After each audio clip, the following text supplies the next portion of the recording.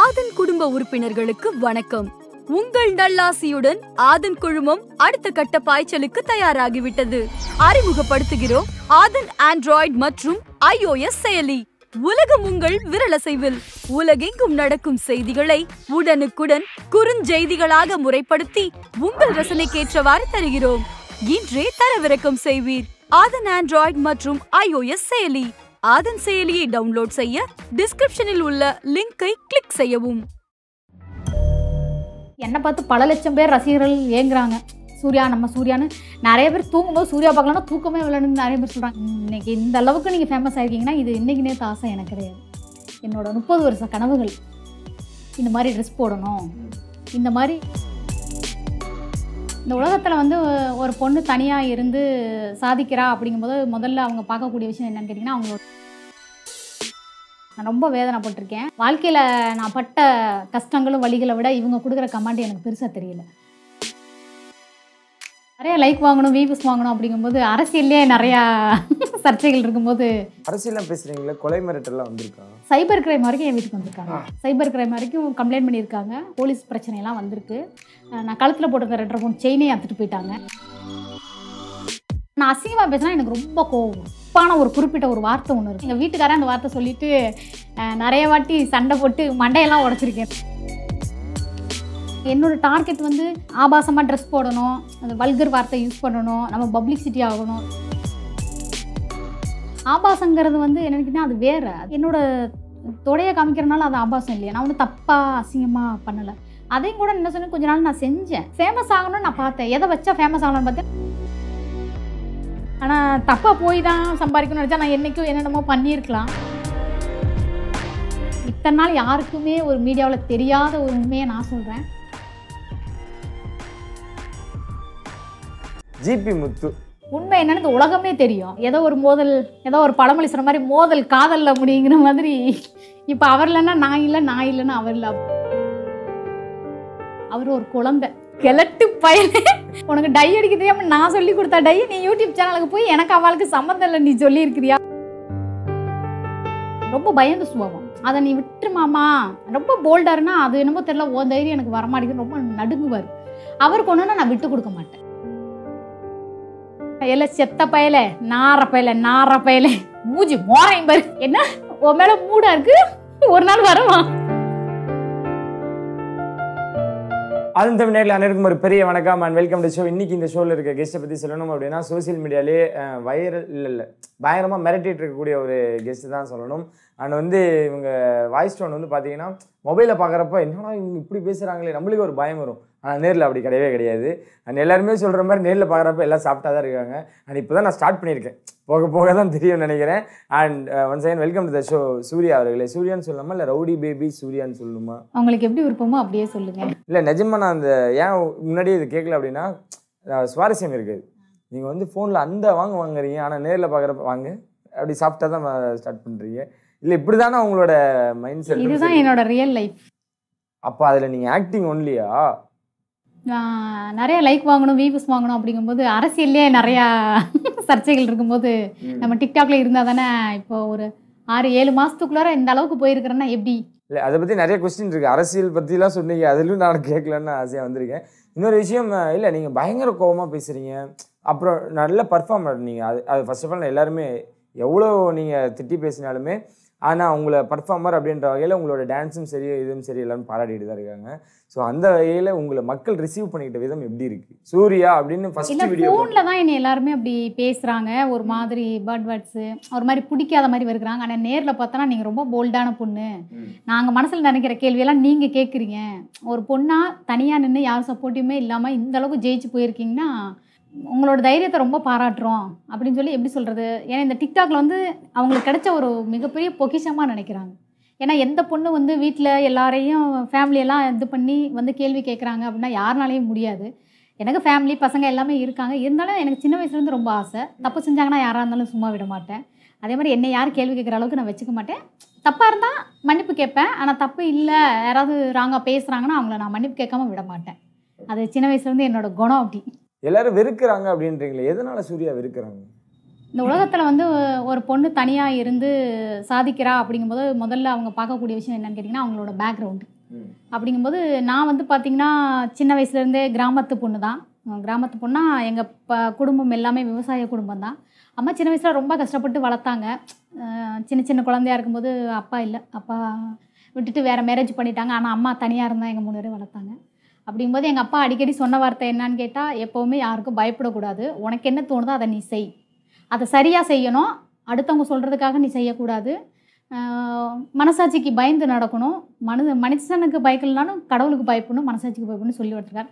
அது அப்போ நான் பெருசாக எடுத்துக்கல, இப்போ வரைக்கும் பெருசாக எடுத்துக்கல. இப்போ இந்த ஒரு 1 இயருக்குள்ளே தான் எனக்கு இவ்வளோ கோவம் இருக்கா, இவ்வளோ ஒரு திறமை இருக்கா, நம்ம இந்த அளவுக்கு இருக்கிறோமா அப்படின்னு அந்த திறமைகள் வந்து இந்த ஒரு 8 மாதத்துக்குள்ளே தான் எனக்கே தெரிய வந்தது. அதுக்கு முன்னாடி எனக்கு தெரியாது. ஒரு 1000 ரூபாய் கொடுத்தா கூட எனக்கு சில்லறை மாற்ற தெரியாது. அந்த மாதிரி இருந்த பொண்ணு தான் நான். நீங்கள் சொன்னீங்க தனிமையாக நான் வந்து இவ்வளோ தூரம் சாதிச்சிருக்கேன், ஒரு தனி பெண் அப்படின்றீங்க. ஸோ அதுதான் எல்லாத்துக்குமே கொஸ்டின். பயங்கர கோவமாக இருக்கீங்க, நல்ல டான்ஸ் பண்ணுறீங்க, எல்லாத்தையும் தாண்டி உங்களுக்குன்னு ஒரு ஃபேமிலி இருக்கும். உங்களோட பேக்ரவுண்ட் தெரிஞ்சுக்கிறது உங்களோட ஃபேன்ஸ் ரொம்பவே ஆர்வமாக இருக்காங்க. அண்ட் எங்கே ஸ்டார்ட் ஆச்சு, உங்களுக்கு மேரேஜ் ஆயிருக்கா இல்லையா அப்படின்றது நிறைய கொஸ்டின் மார்க் இருக்குது. எனக்கு மேரேஜ் ஆயிடுச்சு. மேரேஜ் ஆகி 12 இயர்ஸ் ஆச்சு. எனக்கு 12 வயசில் ஒரு பையன் இருக்கான், 6 வயசுலேயும் ஒரு பையன் இருக்கான், 2 பையன் இருக்கான். இப்போ அவங்க 2 பேருமே வந்து நல்லா படிக்கணும் அப்படின்னா என் கூட இருந்தானா அவனை வந்து சரியாக பார்க்க முடியாது. ஏன்னா நம்ம பசங்களை வந்து அவனோட இதுக்கு பண்ண முடியாதுங்கிறனால என்னால் தனியாக இருந்து வளர்க்க முடியும். அவனுக்கு கஷ்டம்னா என்னன்னு தெரியாமல் இருக்குது. அம்மா எது கேட்டாலும் வாங்கி கொடுத்துருவா, என்ன கேட்டாலும் வாங்கி கொடுப்பா அப்படிங்கிற மனநிலையை அவனுக்கு நான் உண்டுபடுத்தக்கூடாது. கஷ்டம்னா என்னன்னு தெரியணும், ஒருவேளை சாப்பாடுனா என்னன்னு நான் பட்ட கஷ்டத்தை அவன் தெரிஞ்சுக்கணும். அப்போ தான் அவனோட வாழ்க்கையில் வந்து அவன் வந்து அந்த கஷ்டத்தை வந்து ஏற்றுக்கக்கூடிய அளவுக்கு மனப்பக்குவம் வரும். இப்போ இருக்கிற பிள்ளைங்களாம் பார்த்திங்கன்னா கஷ்டம்னா என்னவே தெரிய மாட்டேங்குது. ஆனால் வந்து இந்த அப்பா அம்மா தாத்தா பாட்டி சேர்த்து வச்ச சொத்தில் வாழ்கிறாங்க நிறைய பேத்துக்கு அது தெரிய மாட்டேங்குது. நான் அப்படி கிடையாது. நான் எப்படி கஷ்டப்பட்டேனோ அதே மாதிரி என் பையன் தெரிஞ்சுக்கணும் அப்படிங்கிறனால இப்போ ஹாஸ்டலில் சேர்த்துருக்கேன். நல்லா படிக்கிறான், ஸ்கூல் ஃபஸ்ட்டில் இருக்கான், இங்கிலீஷ்லாம் சும்மா நல்லா பேசுவான். அப்படிங்கிறனால அவனுக்கு என்னென்னா வீட்டில் இருப்போம், ஒரு சில நேரங்களில் எங்கள் வீட்டுக்காருக்கு எனக்கும் பயங்கரமாக சண்டையெல்லாம் வரனால அதை பார்த்து அவன் மனசு உடஞ்சிடக்கூடாது, அவன் படிப்பில் வந்து ரொம்ப கவனம் செலுத்தணும், அவனை வந்து பைலட் ஆக்கணும், இல்லைனா ஆர்மியில் சேர்க்கணுங்கிறது என்னோடய ஆசை. அது என் பையனே சொல்லியிருக்கான். அது கிட்டத்தட்ட உலகமே பரவி அவனுக்கு எல்லாருமே வாழ்த்து சொன்னாங்க. அப்படிங்கும்போது அவனுக்கு ஒரே ஆசை, அம்மா நினச்சது நான் தான் படித்து ஒரு இதில் இல்லை அப்படிங்கும்போது அம்மா ஆசையை நம்ம நிறைவேற்றணும் அப்படின்னு. அதனால் அவன் இருக்கட்டும், தனியாக இருக்கட்டும் அப்படிங்கிறனால ஹாஸ்டலில் சேர்த்துருக்கேன். ஏன்னா நானும் சாதிக்கணும் அப்படிங்கும்போது எனக்கு வந்து கேட்டிங்கன்னா மைண்டு வந்து முதல்ல ஃப்ரீயாக இருக்கணும். இந்த சைடு பார்த்திங்கன்னா அம்மா அண்ணா அந்த ஃபேமிலி, இந்த சைடு பார்த்திங்கன்னா ஹஸ்பண்டு மாமனார் நாத்தனார், அந்த மாதிரி இன்னமும் ஏகப்பட்ட பிரச்சனை தான் வருது. என்னென்னமோலாம் சொல்கிறாங்க. அப்படிங்கும்போது நான் சாதிக்கணும்னு சின்ன வயசுலேருந்து ரொம்ப ஆசை. அதுக்குரிய நேரமும் அதுக்குரிய இடமும் மேடையும் எனக்கு கிடைக்கல, அப்போ கிடைக்கல. ஆனால் இந்த வயசில் எனக்கு கிடச்சிருக்கு. ஓகே, சாதிக்கணும்னு நினச்சேன் அப்படின்றது வந்து நிறைய வகையில் சாதிக்கலாம். ஆனால் வந்து நீங்கள் டான்ஸ் பண்ணுறதா சொன்னேன், டான்ஸ் பண்ணுறப்போ உங்களை ஒரு சாதனை பண்ணால் எல்லாருமே ஒன்றும் பாராட்டுருவாங்க. ஆனால் இந்த கெட்ட வார்த்தை அப்படின்னு வரப்போ அதுக்கும் வந்து சூர்யா தான் அப்படி பேசுகிறாங்க அப்படின்ற ஒன்று எல்லாருமே ப்ளேம் பண்ணுறாங்க உங்களை தான். அதாவது வந்து என்னோட உடம்புல அழகாக நானாக சொல்லலை, எல்லோரும் சொன்னதை வச்சு சொல்கிறேன். நீங்கள் வந்து பார்க்க நல்லா சேலை கட்டுனா அப்படியே மகாலட்சுமி மாதிரி இருக்கேங்க. அதே மாதிரியே ஜீன்ஸு போட்டால் நல்லா மாடர்னாக ஒவ்வொரு ட்ரெஸ்ஸுக்கு தகுந்த மாதிரி ஒவ்வொரு மாதிரி மாறிக்கிறீங்க அப்படின்னு சொல்லுவாங்க.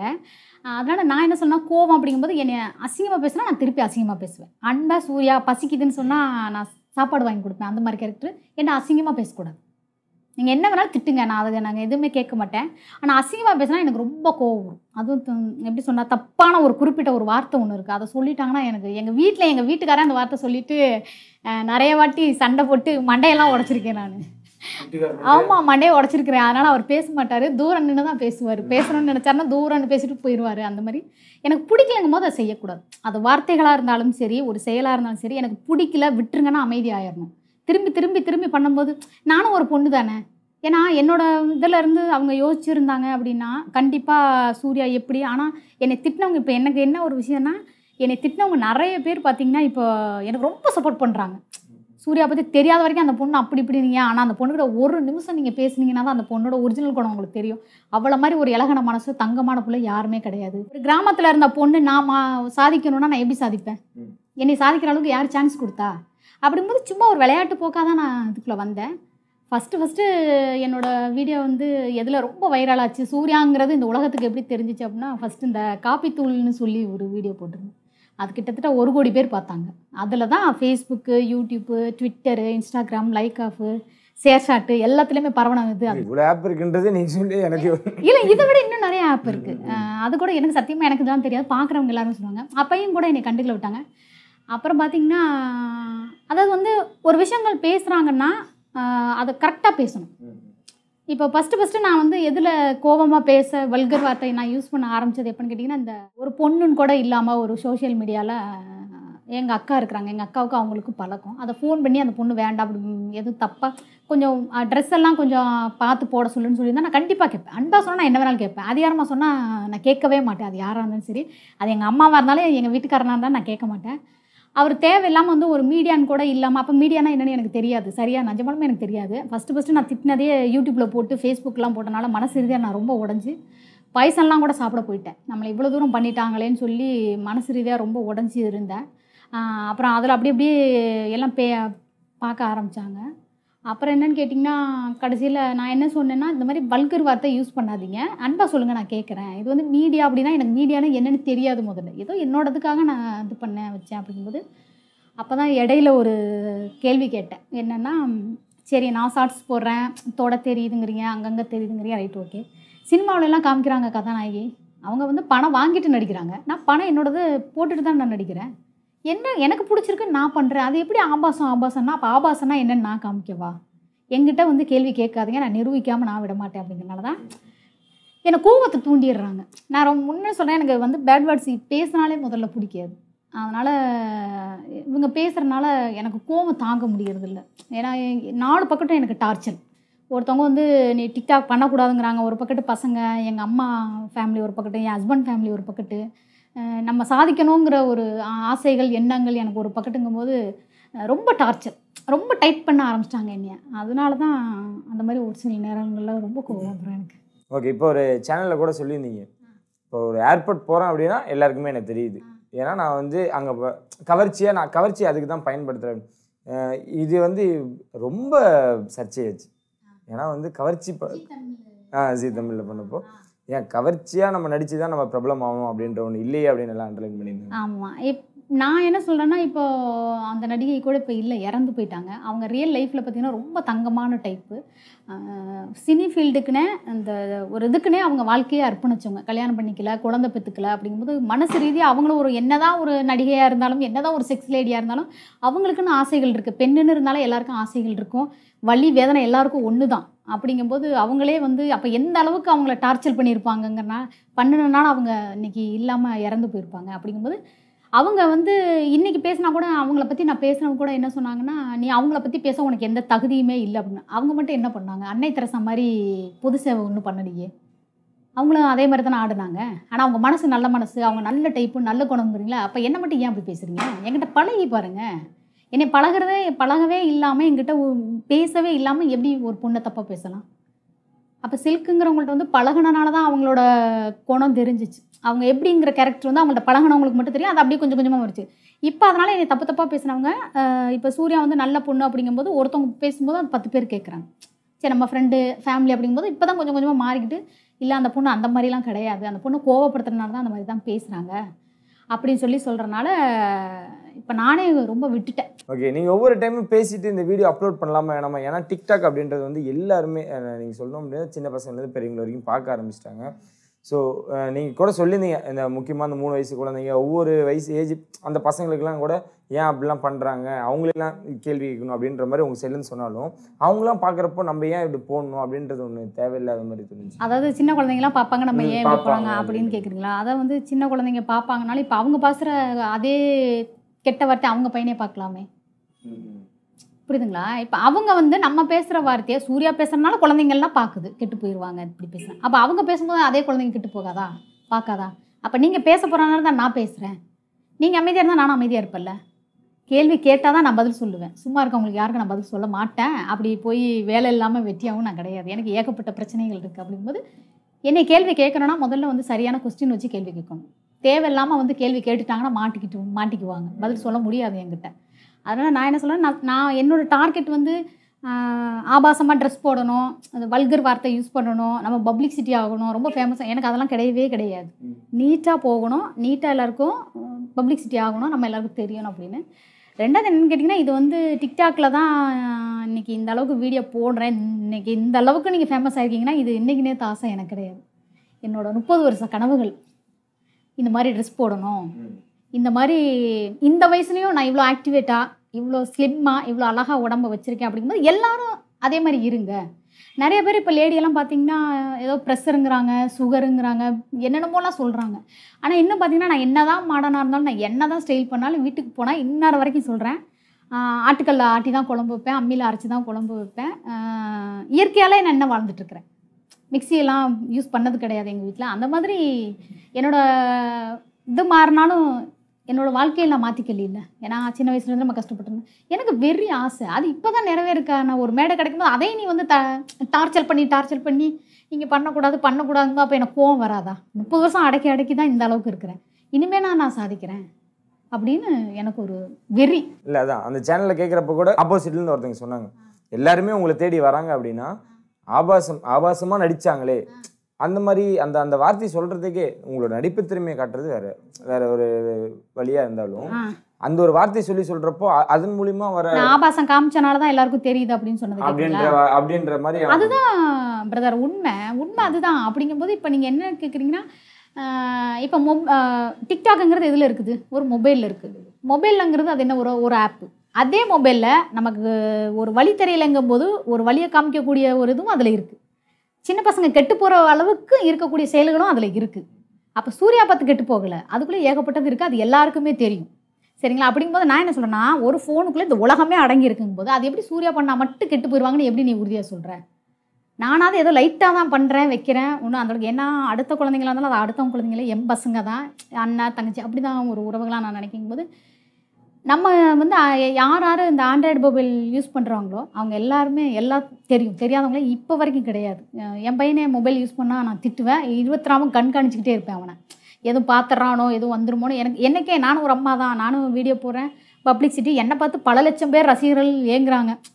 நம்ம சூர்யான்னு நிறைய பேர் தூங்கும்போது சூர்யா பார்க்கலன்னா தூக்கமே விளையாடுன்னு நிறைய பேர் சொல்கிறாங்க. அந்த அளவுக்குங்கும்போது அப்போ என் பையன் கெட்டு போயிடுவான்னு என்ன தான் நானும் ஒரு அம்மா தான்.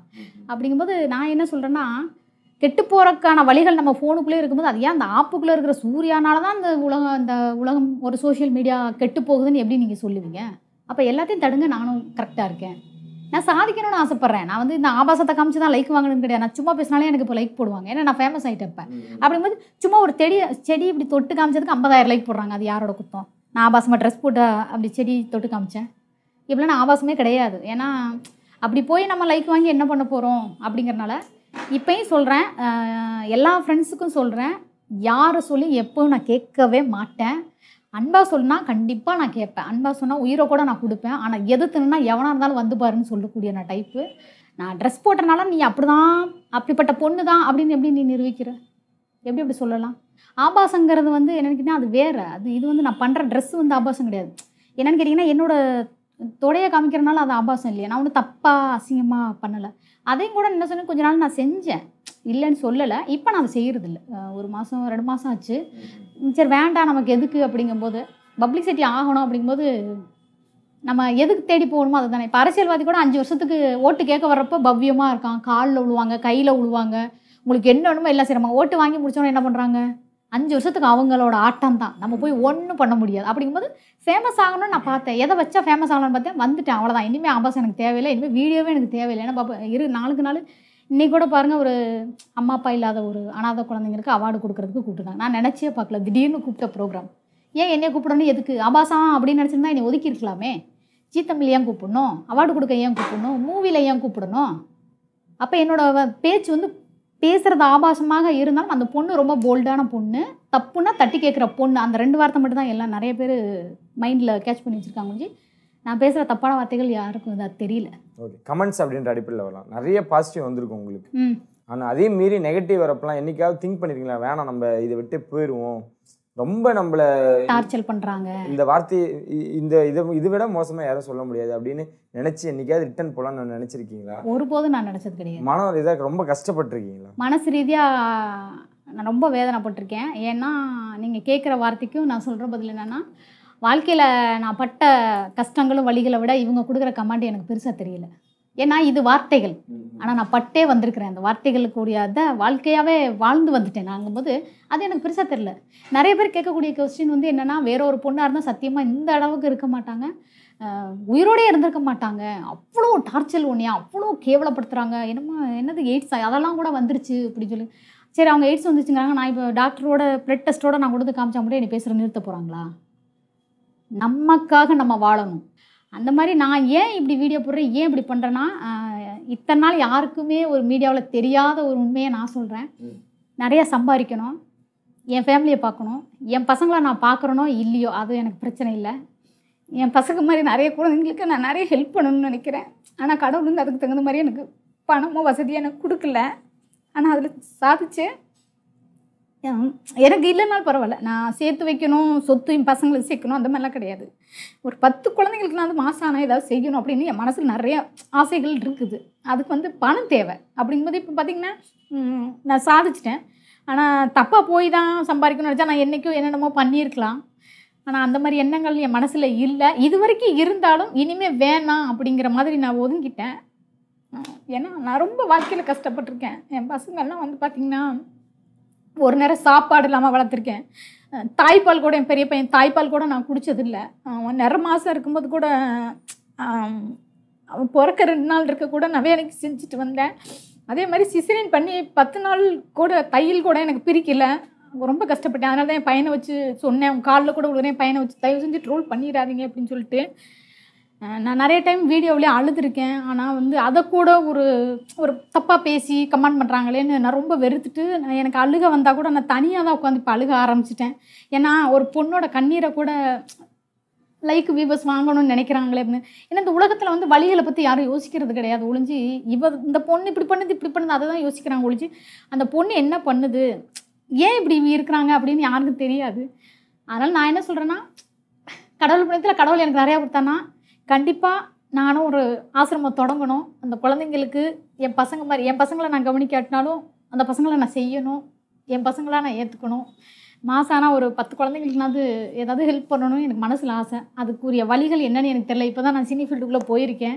இனிமேல் சம்பாரித்து கண்டிப்பாக செய்வேன். கடவுள் எனக்கு பாபா அந்த அருளை கொடுப்பாருன்னு நான் ரொம்ப நம்புகிறேன். ஓகே, இப்போ வந்து இது வந்து பெரிய அதிர்ச்சியான கேள்வி மக்களுக்கு. ஆனால் உங்களுக்கு இதுதானா அப்படின்ற மாதிரி காமெடியாக இருக்கும். ஜிபி முத்து ஒரு சரி அந்த கேரக்டரை நீங்கள் எப்படி என்ன நினைக்கிறீங்க? ஃபர்ஸ்ட் ஆஃப் ஆல் அவர் ஒரு குழந்தை பழகினவங்களுக்கு மட்டும் தெரியும் அவர் ஒரு குழந்தை மாதிரி. ரெண்டாவது என்னன்னு கேட்டிங்கன்னா, ஆரம்பத்தில் அவருக்கு எனக்கு பயங்கர சண்டை வந்துச்சு. என்னோட ஃபர்ஸ்ட் ஐடி சஸ்பெண்ட் ஆனதே அவர்னால தான் ஆச்சு. ஏன்னா பயங்கர சண்டை வரும் வைக்கும் அப்படிங்கும்போது இப்போ வரைக்கும் அவர் பார்த்திங்கன்னா, ரெண்டாவது சொல்லக்கூடாது ஏன்னா இவ்வளோ எப்படி பேசினாவே அவர் எங்களோட கேஸ்ட் அப்படிங்கிறனால ஒருவேளை எங்களுக்கு ரொம்ப இதாகி போச்சா என்னமோ தெரில. எனக்கு ஆரம்பத்தில் அவரை கண்டாலே பிடிக்காது. நீ வா முதல்ல உன்னை விட்டாமல் விட மாட்டேன்னு சொல்லியெல்லாம் சண்டை போட்டிருக்கேன். அதே மாடுலேஷனில் சொல்லுங்களேன். இல்லை ஜிபி முத்து அப்படியே அந்த வரியில் சொல்லுங்க. கிழட்டு பையனே, உனக்கு டை அடிக்க தெரியாமல் நான் சொல்லி கொடுத்தா டை நீ யூடியூப் சேனலுக்கு போய் எனக்கு அவளுக்கு சம்மந்தம் இல்லை நீ சொல்லியிருக்கிறியா அப்படின்னு கூட நான் இப்போ சண்டை போட்டேன். அது கூட வீடியோவில் என்ன சொன்னேன்னா, யூடியூப் சேனல் யார் பேட்டி கொடுத்தா நீ ஒன்னே போட்டுருவியா, நீ எப்படி போட்ட முதல்ல எங்கிட்ட நீ கேட்க விடுதுன்னு. ஜிபி முத்துக்கும் சூர்யாவுக்கும் சம்மந்தம் இல்லைன்னு அவர் சொல்லியிருக்காரு, நீயும் போட்டிருக்கிற, உண்மை என்னன்னு இந்த உலகமே தெரியும் அப்படின்னு சொல்லி அதை கூட திருப்பி மன்னிப்பு கேட்டு போட்டார். ஐயோ நான் தெரியாமல் சொல்லிட்டேன், சூர்யா இல்லைன்னா எனக்கு எதுவுமே இல்லை அப்படின்னு. அவர் எப்படின்னு கேட்டிங்கன்னா, ரொம்ப நல்ல மனுஷன், ரொம்ப குழந்த மாதிரி. அவர் எப்படி சொல்கிறது, துரோகம் பண்ண தெரியாது. நாங்கள் 2 பேருமே பார்த்திங்கன்னா குணத்தில் 2 பேருமே ஒன்று. நான் எப்படியோ அதே மாதிரி அவர் எப்படி. என்ன, நான் கொஞ்சம் போல்டாக இருப்பேன், தைரியமாக இருப்பேன். யாராவது கத்தி எடுத்து குத்த வந்தால் கூட குத்திட்டு போ, அவ்வளோதானே. என்னை குத்தனால உனக்கு யாராவது பணம் தரேன்னு சொன்னாங்களா, உன் குடும்பம் அதனால் வாழுமா, குத்து அப்படின்ட்டுருவேன். அந்த மாதிரி கேரக்டர் அவர் அப்படி கிடையாது. யாராவது ஏதாவது பண்ணிடுவானோன்னு பயம். இப்போ கூட பாருங்கள், ஒரு ஃபங்க்ஷனுக்கு போனோம், ஒரு 10 பேர் தனியாக கூட்டிகிட்டு போக ரொம்ப பயப்படுறாரு, விட்டுட்டு போயிடாத எனக்கு பயமாக இருக்குது அப்படிங்கிற மாதிரி கேரக்டர். நான் கொஞ்சம் தைரியமான பொண்ணு, அவருக்கு அது கிடையாது. எப்போ உங்களுக்கு ஸ்டார்ட் ஆச்சு அவரோட ஃப்ரெண்ட்ஷிப், ஞாபகம் இருக்கா உங்களுக்கு? ஃபஸ்ட்டு என்னை அவர் திட்டினாராம், அது எனக்கு தெரியல, நான் பார்க்கல. அதாவது சாதனாவே என்னையும் அடிக்கடி திட்டிகிட்டே இருப்பாராம். அப்புறம் என்ன பண்ணார், எங்கூட டூயிட் போட்டுகிட்டே இருந்திருக்காரு. நான் அது எனக்கு சரியாக தெரியல. ஏன்னா இப்போவே பாருங்கள் எனக்கு 5 லட்சம் பேர் இருக்காங்க, ஆனால் நான் ஃபாலோ பண்ண வெறும் 30 பேர் தான். ரொம்ப அதுலேயும் பார்த்திங்கன்னா அந்த 30 பேர்த்துலேயே நீ நல்லா கவனித்து பார்த்திங்கன்னா பார்க்கணும், பூராமே லைக்கு வீவர்ஸ் ஃபாலோவர்ஸ் வந்து கம்மியாக இருக்கிறவங்க மட்டும் தான் பண்ணுவேன். நிறைய பேர் ஃபாலோ கொடுங்க காம்பாங்க, என்னால் ஃபாலோ பண்ண முடியாது. ஏன்னா அப்படிங்கும்போது அவங்களுக்கு லைக் போட்டு ஆகணும். நான் பார்த்தேன்னா கண்டிப்பாக போட்டுரு அப்படிங்கும்போது அவங்க 30 பேர் மட்டும்தான் இருக்காங்க. டூயிட் போட்டுகிட்டே இருக்கும்போது என்னாச்சு, ஏதோ ஒரு பிரச்சனையில் சண்டையாச்சு, எதுன்னு எனக்கு சரியாக தெரியல. ஏதோ ஒரு மோதல், ஏதோ ஒரு பழமொழி சொல்கிற மாதிரி மோதல் காதலில் முடியுங்கிற மாதிரி இப்போ அவர் இல்லைன்னா நான் இல்லை, நான் இல்லைன்னா அவர் இல்லை அப்படிங்கிற மாதிரி ஆயிடுச்சு. ஆனால் மற்றபடி அவங்க பேசுகிற மாதிரிலாம் எனக்கு ஜிபி முத்துக்கு என்னமோ கள்ள காதல் அப்படின்னா எதையுமே ஃபீல் பண்ணுறதே கிடையாது. நமக்கு எப்படி ஒன்லி சாதிக்கணும், நல்லா என்ஜாயெலாம் இருக்கணும், நல்லா சந்தோஷப்படணும், நம்மளால 10 பேர் சந்தோஷமாக இருக்கணும், அவ்வளோதான். ஓகே, அதான் உங்கள் சைட்லேருந்து ஃபஸ்ட்டு நார்மலாக தான் டியூட்லாம் பண்ணியிருக்கீங்க, நடுவில் ஒரு பிரேக் வந்தது, இப்போ மறுபடியும் நீங்கள் 2 பேரும் சேர்ந்துருக்கிறதாகவும் மதுரை மீட்லேருந்து 2 பேரும் சேர்ந்து இல்லை உங்களுக்குள்ளார காதல் இருக்கிறதாகவும் சொல்லியிருக்காங்க, வதந்தி வந்திருக்கு, அதுக்கு நீங்கள் என்ன இருக்கும்னு நினைக்கிறேன். இருக்கு காதல்னா மற்றவங்க நினைக்கிற மாதிரி தப்பானது கிடையாது. காதலுக்கு அர்த்தம் என்ன, அன்பு இல்லையா? அது வந்து ஏஜை பொறுத்து பண்ணிக்கலாம். இப்போ சின்ன பசங்க இருக்கிறாங்க போது ஒரு அம்மா பையன் மேலே காதல் பண்ணலாம், ஒரு அண்ணன் தங்கச்சி மேலே பண்ணலாம், ஒரு ஃப்ரெண்டு கிட்ட பண்ணலாம். முதல்ல காதல்னாலே முதல்ல தப்பாக புரிஞ்சுக்கிறாங்க. காதல்னா முதல்ல அதுக்கு என்ன அர்த்தம்னு தெரியணும். எல்லாம் போட்டு கச்சன்னு குழப்பக்கூடாது. அவர் என் மேலே அன்பு வச்சுருக்காரு, நான் அவர் மேலே அன்பு வச்சுருக்கேன். அவருக்கு ஒன்றுனா நான் விட்டு கொடுக்க மாட்டேன். அவரை நான் எந்த அளவுக்கு போகிறேனோ என் பின்னாடி அவரை நான் கூட்டிகிட்டு போயிடுவேன். எங்கே போனாலும் சரி அவரை நான் விட மாட்டேன்.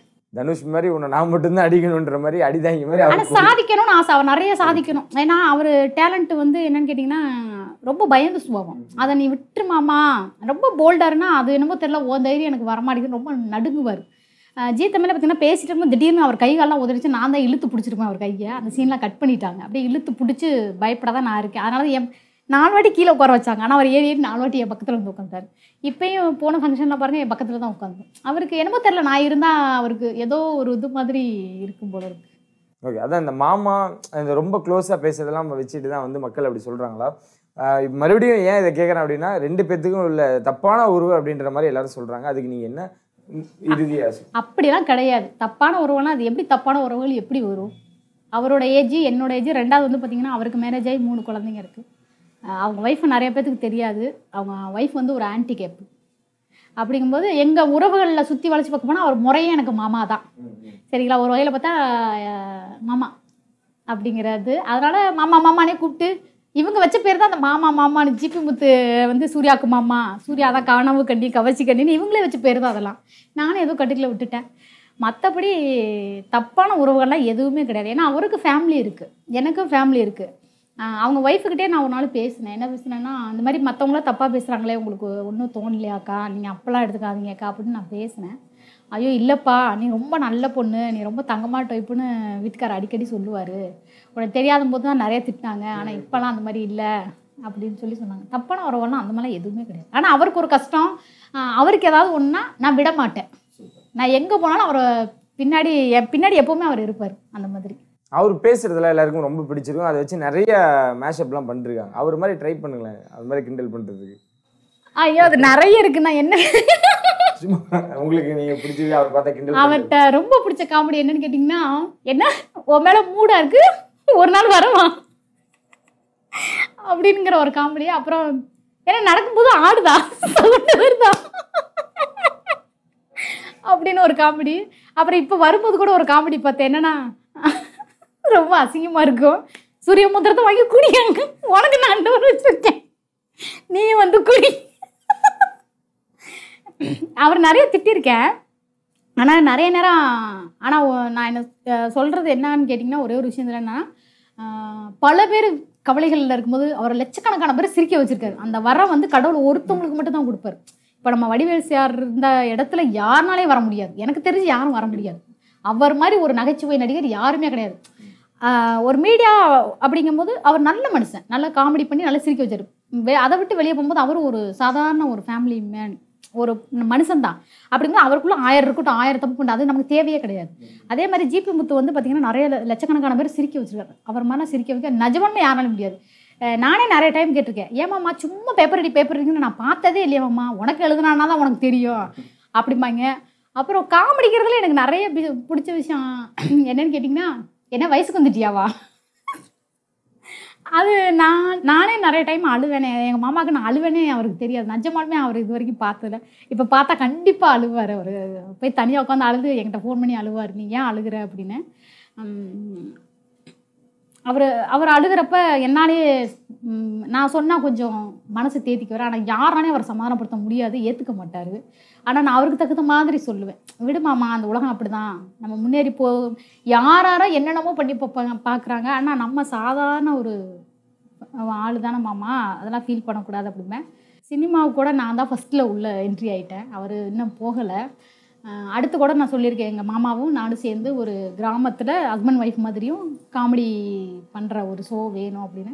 எங்கே போனாலும் அவர் என்னை விட மாட்டார், நானும் எங்கே போனாலும் அவரை விட மாட்டேன். அந்த மாதிரி தான் சப்போர்ட் பண்ணுவேன் நிறையா. எங்கள் மாமாங்கும் போது அவர் ரொம்ப வெகுளியானவர். ஸ்டார்டிங் மட்டும் சொல்லுங்களேன், இல்லை செத்த முதி பேப்பர் ஐடி இல்லை செத்த பயலே நார பயலே மூஞ்சி மோரையும் பாரு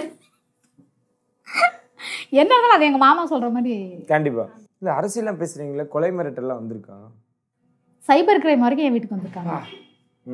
சைபர் கிரைம் வரைக்கும் கம்ப்ளைண்ட் பண்ணியிருக்காங்க. போலீஸ் பிரச்சனையெல்லாம் வந்திருக்கு. நான் கழுத்தில் போட்டிருந்த 2.5 பவுன் செயினே எடுத்துகிட்டு போயிட்டாங்க. நிறைய பேர் என் வண்டியில் பின்னாடி ஃபாலோ பண்ணி வந்திருக்காங்க. என்னென்னமோ நிறையாலாம் பண்ண வந்திருக்காங்க. கடவுள் பாபா இருக்கார் எனக்கு அதுவே போதும். ஏன்னா எதாவது நடக்க போதுனா எனக்கு முன்கூட்டியே தெரியும். அப்படிங்கும்போது வாழ்க்கையில் பயந்தோம்னா சாதிக்கவும் முடியாது, ஜெயிக்கவும் முடியாது. என்னோட டார்கெட் எல்லாமே ஜெயிக்கணும். ஒரு மனுஷன் ஜெயிக்கணும் அப்படிங்கும்போது அவனுக்கு எவ்வளவோ பிரச்சனை வரும். பணக்காரனுக்கு கோடி கோடியாக பணம் சேர்த்துருப்பான், திடீர்னு இன்கம் டேக்ஸ்காரன் வந்துருவானோ, பிரச்சனையாயிருமானோ, அவன் பயம். பணம் அளவுக்கு அதிகமாக இருந்தாலும் பயம்தான், பணமே இல்லாதவனாக இருந்தாலும் வாழ்க்கையில் கஷ்டம் தான். அப்படிங்கும்போது நம்ம போவோம். நடிப்பு, டிக்டாக், டான்ஸ் இது தவிர உங்களுக்கு வேற என்னெல்லாம் ஒரு பாட்டு பாடுறது இந்த மாதிரி? நான் நல்லா பாடுவேன். உடனே பாடுன்னு சொல்லிடாதீங்க. அதில் உடனே சொல்ல மாட்டேன், ஒரு 2 செகண்ட் எடுத்துக்கிறேன். இப்போ சின்ன வயசுலேருந்து எனக்கு சிம்ரன்னா ரொம்ப உயிர். இப்போ வரைக்கும் எவ்வளவோ நடிகை வந்து கிராஸ் ஆகி போயிட்டாங்க. என் வாழ்க்கையே சிம்ரனுக்காக நான் அர்ப்பணிப்பேன். நீ சாவுன்னா நான் செத்துருவேன் சிம்ரனுக்காக. அவ்வளோ உயிர். என் பசங்களோட எனக்கு சிம்ரன் தான் பெருசு. ஓகே, இந்த பாட்டு பாட தெரியும், நீங்கள் ஒரு 2 லைன் பாடினீங்கன்னா அப்படியே ஷோ முடிச்சுக்கலாம். ஆடைக்குள் வைத்த அழகினை எடுத்தேன், ஆசைக்குள் வைத்த உனக்கு என கொடுத்தேன், மெதுவாகத்தான் பதமாகத்தான் என்னை தீண்டு தாகம் தனியும், அந்திப்பகல் வந்ததொரு இன்ப மயக்கம், 5 விரல் பட்ட இடம் மெல்ல சீலிக்கும். போதுமா? சூப்பர், நல்லா இருக்குது. அண்ட் ஃபைனலாக வந்து உங்களோட ஃபேன்ஸ் அண்ட் ஃப்ரெண்ட்ஸ் அவங்களுக்கும் சரி, இன்னும் சாதிக்கணும்னு நினைக்கிறவங்களும் சரி, நீங்கள் என்ன சொல்ல விரும்புகிறீங்கன்னா அந்த கேமரா பார்த்து நீங்கள் சொல்லிட்டீங்கன்னா அப்படியே சொல்லிட்டு. முதல்ல சாதிக்கணும்னு ஆசைப்பட்டா என்ன மாதிரி சாதிக்கணும்னு மனசுக்குள்ளே நினச்சிக்கோங்க. அதுக்காக சூர்யா இப்படி தான் சாதிச்சாங்க, நம்மளும் இப்படியே போய் டிக்டாக்ல லைக் வாங்கணும்னு தயவு செஞ்சு யாரும் அப்படி நினைக்காதீங்க. உங்களுக்குள்ளே என்ன டேலண்ட் இருக்குன்னு முதல்ல செக் பண்ணிக்கோங்க. நிறைய பேர்த்துக்கு ஓவியத்தில் இன்ட்ரெஸ்ட் இருக்கலாம், பொது சேவைகள் செய்கிறதுல நிறைய பேர்த்துக்கு இன்ட்ரெஸ்ட் இருக்கலாம். இப்போ நான் வந்து தப்பாக வீடியோ போட்டாலும் எனக்கு ஒரு ஆசை என்னன்னு கேட்டிங்கன்னா, ஆனால் என் பேச்சை யாரும் கேட்க மாட்டாங்க. எனக்கு மனசுக்குள்ளே என்ன இருக்குன்னா, லைஃப்பில் நான் கொஞ்சம் முன்னேறி வந்தப்போ நான் நிறைய குழந்தைங்களுக்கு ஹெல்ப் பண்ணணும், அதுக்குரிய இது எதுவும் என்கிட்ட இல்லை. ஆனால் கண்டிப்பாக நான் சீக்கிரம் செய்வேன். ஏன்னா இந்த அளவுக்கு முன்னேறி வந்த சூர்யா கூடிய சீக்கிரம் நானும் ஒரு ஆசிரமம் தொடங்குவேன். இது கண்டிப்பாக எல்லோரும் எதிர்பார்க்கலாம். சூர்யா வந்து பண வசதி இல்லாத பொண்ணு, ஒரு படிப்பு நாலேஜு ரொம்ப இல்லாத ஒரு பொண்ணு. அப்படிங்கும்போது எனக்கு டிக்டாக்ல வந்து ஒரு மேடை கிடச்சிது, அதை நான் பயன்படுத்திக்கிட்டேன். கொஞ்சம் ஆபாசமாக நான் போட்டிருந்தாலும் இனிமேல் ஆபாசமாக வந்து வீடியோ போடுறது கிடையாது. அதே மாதிரி யாரையும் ஆபாசமாக திட்ட போகிறது கிடையாது. நிறைய டைம் நான் சொன்னேன், ஆனால் அதேமாரி என்னை கோவப்படுத்தினால இல்லை. இனி நான் ஒரு வெள்ளித்திரையில் போயிட்டேன். அப்படிங்கும்போது நான் மாற்றிக்கணும். இனிமேல் கண்டிப்பாக மாறிடுவேன். சூர்யாவோட லைஃப் இனி வேறு மாதிரி சேஞ்சில் போயிடும். ஒவ்வொருத்தரும் அவங்கவுங்க வழியில் சாதிங்க, குறுக்கு வழியில் போய் சாதிக்கணும்னு நீங்கள் தயவு செஞ்சு நினைக்காதீங்க, அது என்றைக்குமே கை கொடுக்காது. அதே மாதிரி சப்போர்ட்டிவாக இருக்கணும், கூட இருந்து சப்போர்ட் பண்ணுற மாதிரி வச்சுக்காதீங்க. ஏன்னா அவங்களே உங்களுக்கு நாளைக்கு துரோகியாக மாறலாம், எதிரியாக மாறலாம், உங்களை என்ன வேணாலும் பண்ணலாம். அதனால் சிங்கிளாக நின்று ஜெயிச்சா அதை மட்டும்தான் சூர்யா மாதிரி ரொம்ப பேர் வாங்க முடியும் சீக்கிரமே. அதனால் தனியாக நின்று ஜெயிங்க, அதுதான் உங்களுக்கே கெத்தாக இருக்கும். கண்டிப்பாக. Thank you so much. உங்களோட கனவுகள் எல்லாமே நினைவாயிட்டு இருக்கு. அண்ட் வந்து படமும் சீக்கிரம் வரணும். அந்த படம் ப்ரொமோஷனோட அந்த டீமோட உங்களை நான் கண்டிப்பாக சந்திக்கிறேன். கண்டிப்பாக ரவுடி பேபி சூர்யா அப்படின்றத மாற்றி இனிமேட்டு ஆக்டர் சூர்யா அப்படின்னு சொல்லிட்டு ஷார்ட்டாக வச்சுக்கணும் அப்படின்றது தான் உங்களோட ஃபேன்ஸோட ரெக்வஸ்டும் கூட. And thank you so much. என்ன சொல்லுவாங்க சந்தி மாதிரி உங்களுக்கு நான் உங்களுக்கு